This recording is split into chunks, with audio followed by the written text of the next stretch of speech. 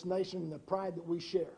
So without further ado, I'm going to introduce one other person before you get to hear from Pete, and that is Lance Phillips, who is the chairman of the Republican Party in Limestone County. Lance. Colonel, thanks for the introduction. I invited Pete Sessions to take a look at running in Congress District 17. I was very much in favor of Bill, and I was disappointed that he felt the need to step down. He did a fabulous job for us while he was congressman and still is. But I wanted to continue to hold this seat and bring a strong candidate in. And Congressman Sessions had a lot of this district in his old 5th district before he got redistricted away from us. And he grew up here in Waco. He's got friends and family. He has a stepson that's going to Baylor right now. And this is not foreign territory for him by any stretch of the imagination. He built all of our county parties up. He works up and down the ticket. And when I was director of the Brazos River Authority, I could not get much help out of the prior congressman, Mr. Edwards, and we had an issue of the Waco water supply being under threat. And I went to Congressman Sessions, and he had a bill on the floor in 24 hours and tens of millions of dollars directed to cleaning up the McGregor weapons yard for us within 48 hours. And that affected not only Lake Waco, but Lake Belton and the entire area's water supply. And Pete stepped up to the table and did that for us. He has continued to come back and help us on all kinds of issues, no matter what district he was in. He's the guy that fired Nancy Pelosi when he was the NRCC chairman. He rides for the brand. He rides Republican all the way. He has always supported every Republican up and down the ticket and will continue to do so. And I wanted him to come back because I felt like he was the most viable and powerful candidate to hold this seat. And it's critical that we hold this seat. He's a full supporter of President Trump and will continue to do so. And I'd love to give him the chance to fire Nancy Pelosi one more time.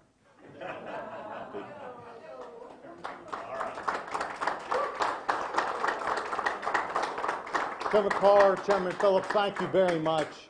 What a delight it is to be before you today. The opportunity not only to be in the 17th Congressional District of Texas, but really Central Texas, a place that is very, very important to the country.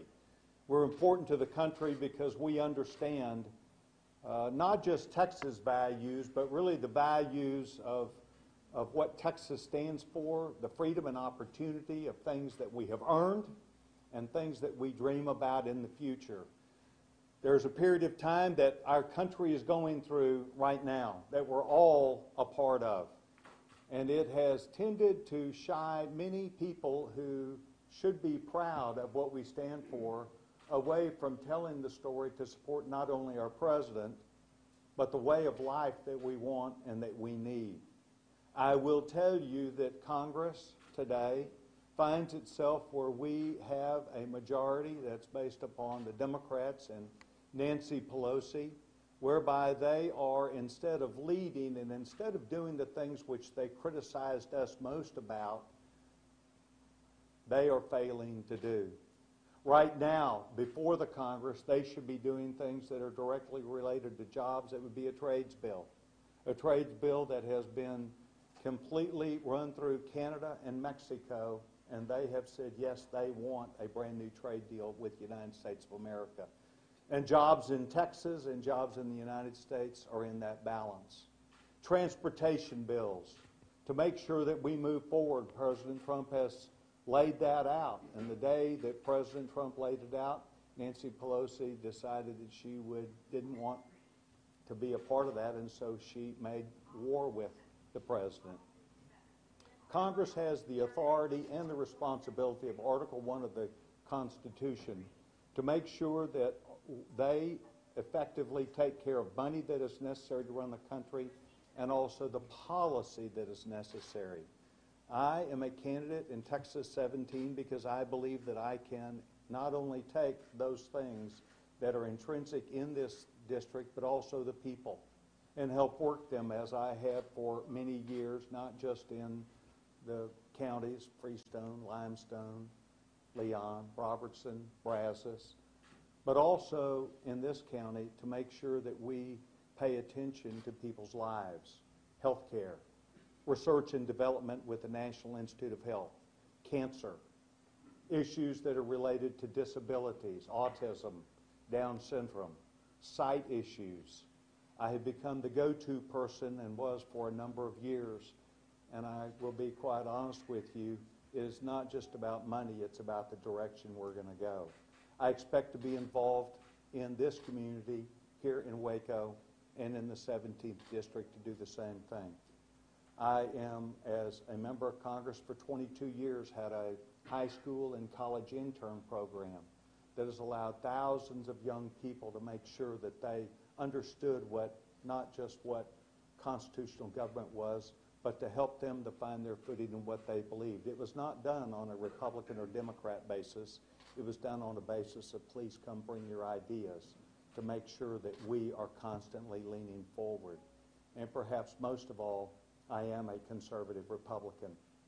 I believe that conservative Republican politics make a difference with the policies that we support, and they're alive and well today. All you have to do is go anywhere in Texas and you will see a vibrant economy. Millions of more people working across the country than ever were during the 8 years of Barack Obama. The opportunity for not only people to have jobs, but to take care of themselves. We still have issues that need to be resolved. I have worked very diligently and from my past have lived on the border and understand that. I believe that we should secure our border. We must make sure that people who come here do so legally. I am completely for legal immigration. I am for us growing our economy. But we have to make sure that we take care of American citizens and their opportunities. And I think there is a line, and that line is legality. So I am looking forward to not only working with the people in the 17th Congressional District, but making sure that we keep up with people here to where they understand the net of what the Democratic Party stands for versus the things that my party, the Republican Party, stands for. And you will find that the Democratic Party has gone completely left. And there is a reason why the leaders of the party proudly call themselves socialists. There is a reason why Medicare for All outlaws all other employer-provided health care and anyone providing health care in the country. There's a reason why Nancy Pelosi's drug plan that she has just announced requires that the government negotiate with anyone that provides drugs to a government, any government entity. And if that entity does not take the offer that is given them, they would be taxed at up to 95% of what they sell. Ladies and gentlemen, that is neither a free market nor an idea that would be good for us. And that is simple because pharmaceutical companies will quit producing what we need next. I believe our party and our ideas match up against what the Democrats are going to sell this election. I expect to be vigorous. I expect to go and work in every single county and move our Republican Party and the people in this district forward. I want to thank you for taking time to be here today. For those of you that want to get in touch with me, it's very simple. 2020-2020 at PeteSessions.com. And 2020 at PeteSessions.com will give you an opportunity to send me your information and to talk with me so that we may move this congressional district forward. Because I believe that we are at a time where if you're going to come and be on the ballot, you need to do so with vigor and responsibility and stand up for the things that continue to make America great again.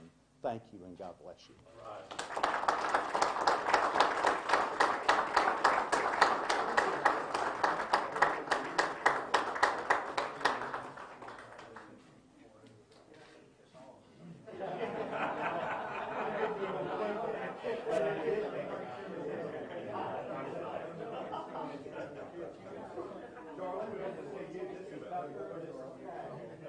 Oh,